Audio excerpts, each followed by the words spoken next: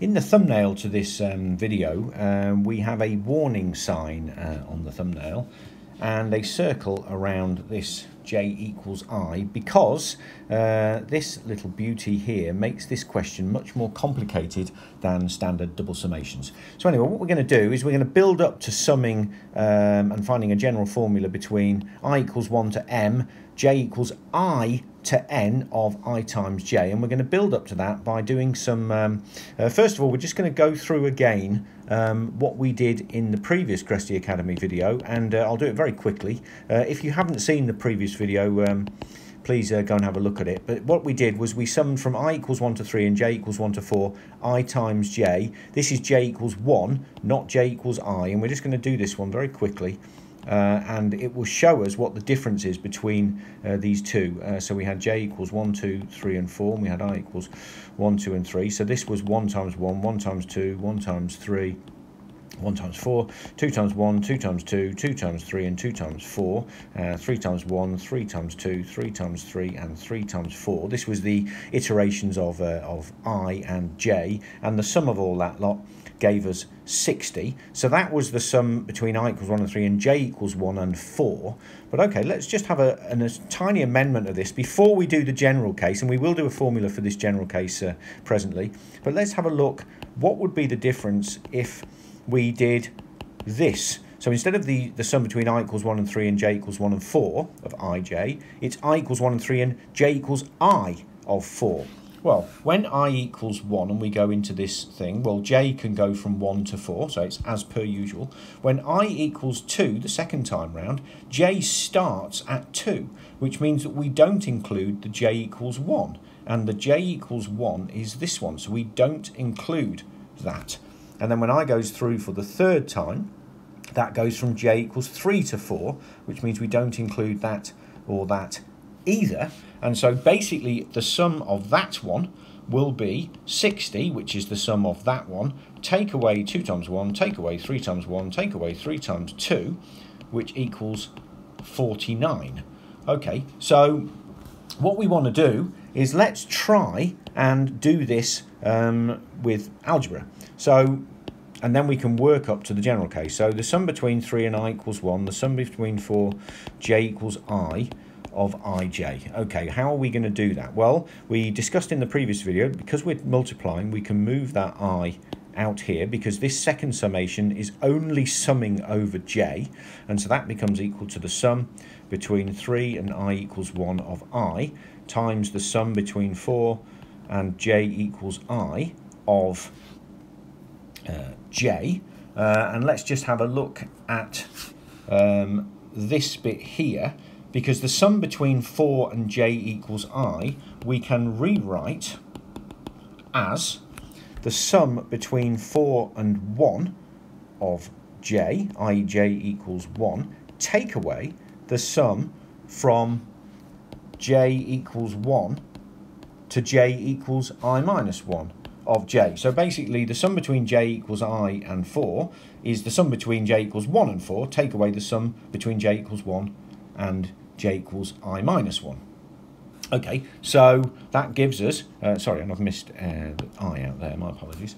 Okay, so that gives us the sum between I equals 1 and 3 of I. Well, let's have a look at this. The sum between j equals 1 and 4 of j is basically just 1 add 2 add 3 add 4. Okay, and again, we're going to generalise this presently, but I think it's worth going through this so we can see what we're up against.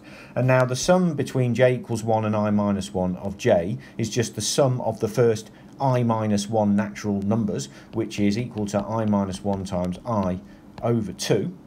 And so now we have the sum between I equals 1 and 3 of I times 10 minus I squared over 2 add I over 2. All I've done is I've just expanded that, which equals the sum over I equals 1, let's take the half out, make it a little bit easier, 20I minus I cubed add I squared. So all I'm doing now is I'm collecting all of these i's together. So you can see this is far harder. And we haven't even done the general case yet. Okay, but at least here now we can put in I equals 1, I equals 2, and I equals 3. and that will give us a half. Well, when I equals 1, it will be 20 minus I cubed will be 1 cubed, add I squared will be 1. Add, now putting I equals 2, will be 40 minus 8, add 4. And when I equals 3, and just putting it into here, that will be 60 minus 27, add 9.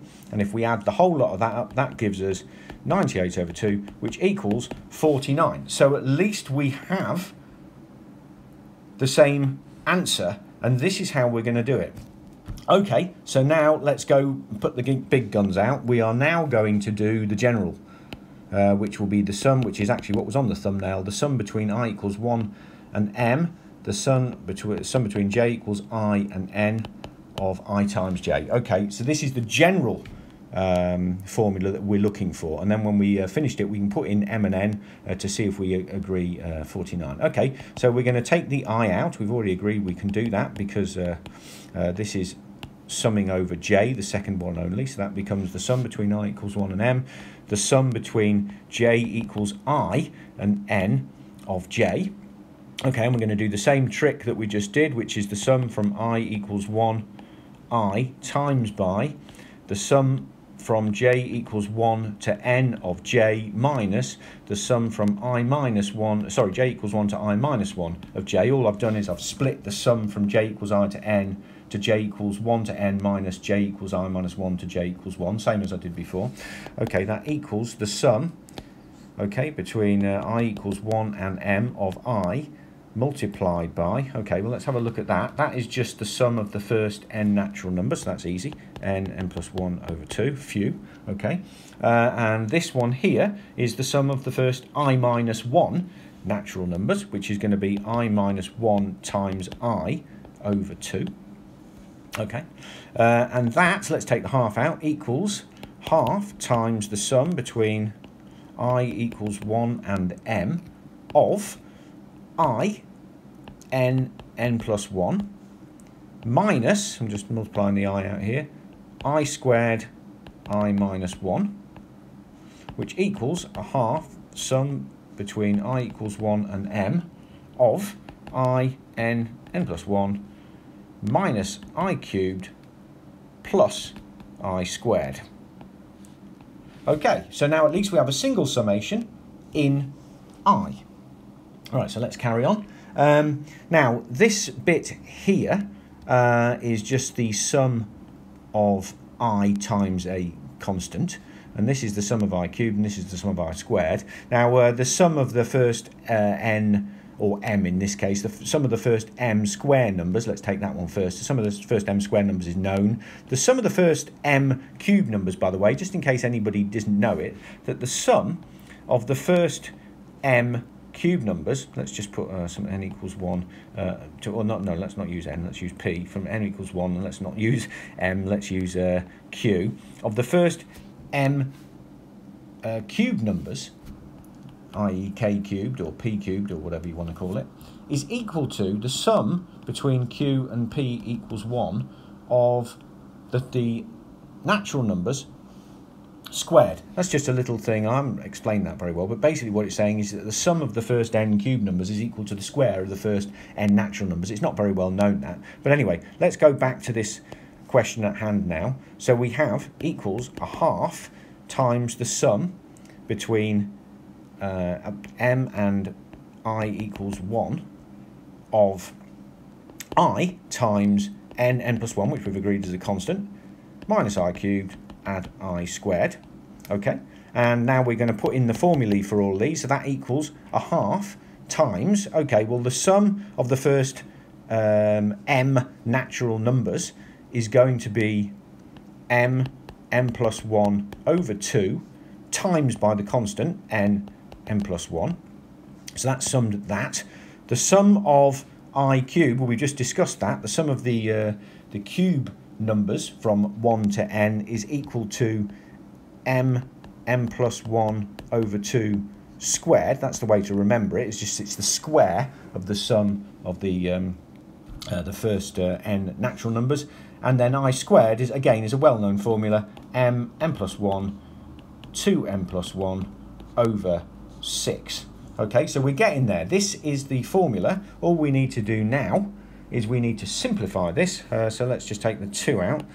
So that equals a quarter times, where are we? And let's take m plus 1 out as well. And that will give us n plus 1, add 2m plus 1 over 3 minus m plus 1 over 2. And just simplifying that a little bit, that equals 1 over 24 m plus 1 times by 6n plus 1 add 4m add 2 minus 3m squared minus 3m. Okay, and then just simplifying that very, very tiny bit more, m plus 1 over 24 times 6n plus 1 minus 3m squared add m add 2. And that is the general formula for the sum between I equals 1 and m, j equals I and n of I times j. Now let's just check. When we did the question earlier, the question we did was the sum between I equals 1 and 3, j equals I and 4 of ij, and we found that was equal to 49. So if we put m equals 3 and n equals 4 into this formula, we had better get 49, otherwise my maths video has been completely pointless. So let's have a look what we do get. If we put it in, that means we get 3 times 4 over 24. All I'm doing is sticking m equals 3 and n equals 4 into this formula just to check, times 6 times 4 times 5 minus, keep fingers crossed, 3 times 9, add 3, add 2, which equals 24 half times 120 minus 27 add 5, which equals 49. And hey presto, we have 49. So the formula is correct. Phew. So we know that the general sum from I equals 1 to m, j equals I to n of ij is this rather horrific looking formula, m plus 1 over 24 times 6n plus 1 minus 3m squared add m add 2. Now obviously you would not be expected to remember this in an exam. It's absolutely pointless remembering this formula, but the method by which we got the formula, i.e. basically splitting it all the way up here, where were we, this splitting the j's, and then once we'd split the j's and summed the j's, having to basically sum all of the i's, that method is something that would be very likely to be tested in an exam. Okay, well I hope you enjoyed this video. If you did, please like it and subscribe to the Gresti Academy YouTube channel. Thank you.